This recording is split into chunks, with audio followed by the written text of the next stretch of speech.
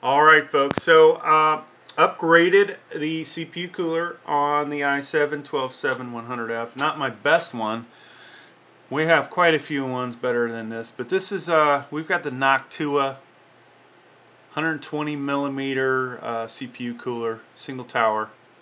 I thought about doing the single 140, or hell, just going all out, dual tower, dual 140 millimeter fan. But we're going to go with this. So previously we ran XTU, we ran Cinebench.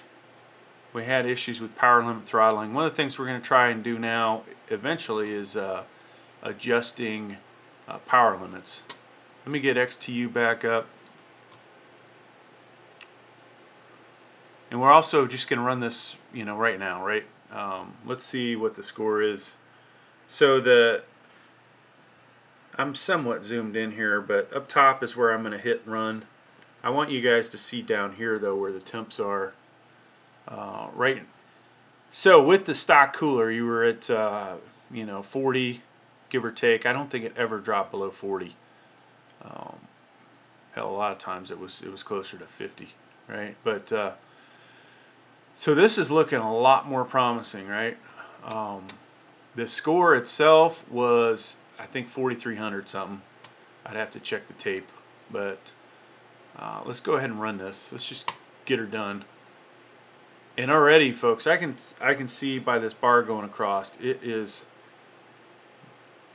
going a lot better. The temps, the high temp with the CPU cooler, the Intel CPU cooler is 94. And right now we're only at 72. And obviously, even better CPU cooler, we can get that down. But this is looking good. Now, I do see power limit throttling again. So we have not solved that problem. 5110, that's a significant increase over what we had before. I imagine if we run this a few times, we'll get different scores. We'd have to let this cool off, which I definitely want to do before I run Cinebench. But so that's what we got there. Let's just see if we can get rid of our power limit issue. Okay. Now, what should these guys be set to? Well, we need to adjust the camera. You have power limit 1 here, okay, and this guy's power limit 2. Normally, I just set these to unlimited, and then power limit 2 follows, right? We'll click apply. Then we'll go back to our benchmark. I want to see this temp get back down, hopefully closer to 30 again. Give it a little bit more time. Now, if this program running, it may be a little higher than it would be without it. There's 33. So it looks like it's flatlining.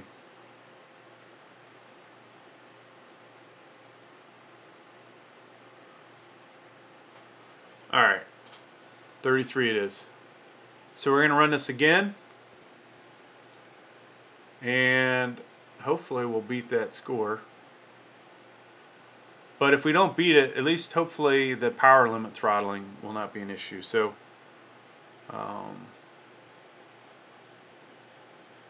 worst camera angles ever. Okay, there we go. So we haven't hit power limit throttling, and thermal throttling hasn't been a problem. Boom. Oh, holy shit, folks, that's a huge increase. That's almost like going from one CPU to another. So, I gotta say, I doubt it's a ZBrock or this ASRock Z690. Not the cheapest motherboard out there. Not the cheapest Z690. The second cheapest. But it looks like it was a CPU cooler the whole time. So that's good news. All right. So we're gonna leave. I think we need to leave this up. I'm not sure if the power limits will. Actually, we got to do this twice, folks. Let's run this with. Let's see. default 241. Actually, this was default 65. Now it's way up here. Well, we're just going to run it with power limits on. Screw it. Alright, so we want to go to downloads on my computer, and there is Cinebench. Now I'm just going to run the multi-core score, and I think we're going to see a ridiculously high increase. Here's where it was, 8457. The I7-12700f. This had the Noctua cooler on it, okay? Had no issues with power limits, but this one obviously did. So I'm going to hit this.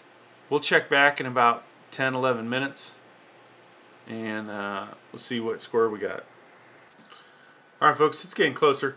You can see orange over here on the right, that it's quite a bit up on the rankings, overpassing a Threadripper 1950X 16 core. And the old score was 8457, so it's looking like this one's going to be greater than 16315. Now, obviously running this multiple times would be better.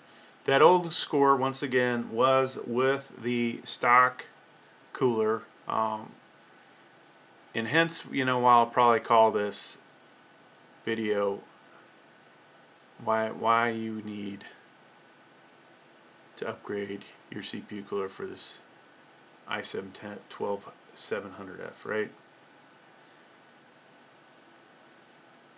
So in this video we've troubleshot a couple things. One was the power limits. Never be able to adjust the power limits with the stock cooler. With this CPU cooler we were able to adjust those, and hence also raise our score significantly.